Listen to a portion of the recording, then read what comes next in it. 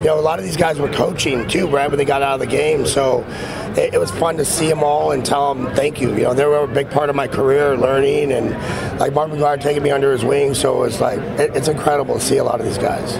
Sounds like you appreciated the history of the A's even back then. Do you appreciate it maybe in a different way now? You're removed from it? I've always loved the game. I've always loved the game. You know, even when I was a young kid, I kind of watched how those guys took care of themselves and how they honored the game. And that's all I ever wanted to be was a ball player. I got to live it for 20 years, that dream. So I remember what it's like. I still don't forget it. I teach, you know, my son's 9, so I coach his little travel ball team and try to teach those kids to honor the game. Because, you know, that's the thing is, it's special. It's a special fraternity of guys, and to be a part of it is really special.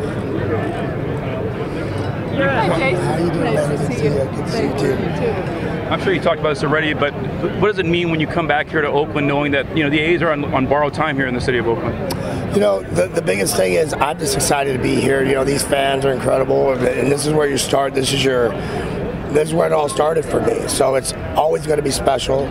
You know, the teams that I played for, from all my idols when I first got here, Eckersley to McGuire to Terry Steinbach and Stu, and to go, you know, Hudson Mulder Zito, and to be a part of all those incredible teams was really special. And that's what means the most to me.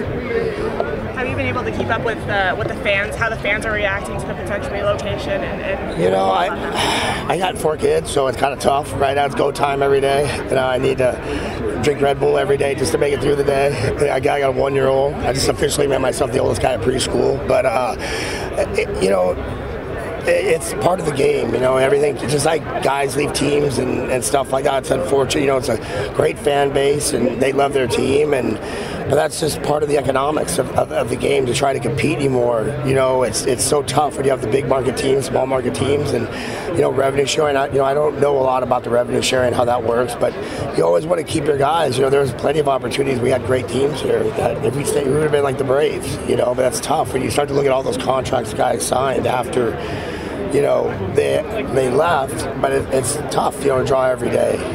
You know.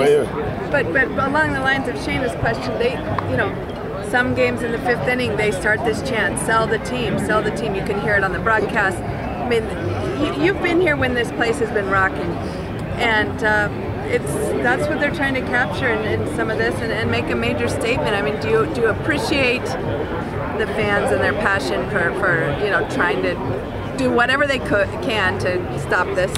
Well, the fans have always been great. They've always been diehard. You know, I mean, I always say, even when we weren't playing well those few years, those in between years, you know, when like those guys left, and, you know, like I said, it's the economics of baseball. You know, I mean, when you own a team, you want to compete. You know, and that's always a tough thing to do. Is, you know, can we do it? Can we not do it? And you don't create the same revenue, you know, as New York, or, you know, with their media deals and stuff like that. So, you know, you try to do the best you can, and I mean, the amazing part is how well they compete year in, year out, you know, with one of the smaller payrolls, you know, and that's a credit to the front office, that's a credit to everybody else, scouting, and they've always done an amazing job of like trying to, you know, win within their means. But, you know, after a while you want to try to compete year after year, and that's always a tough part, you know. It's like, you know, you don't want to put more burden on the people as well by getting bonds and everything else to pay for it. That's always the tough part too, is going out into the community and trying to sell that. You know, that's really what it takes, that kind of money.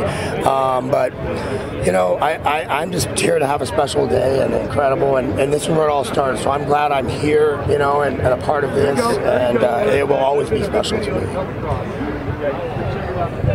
Any particular memory leap to mind when you step on this field? My brother, yeah. You know, like that was like 2 years of Little League, you know, like having him, going to the park, and it'll always be special to me. You're in Vegas now? Yeah.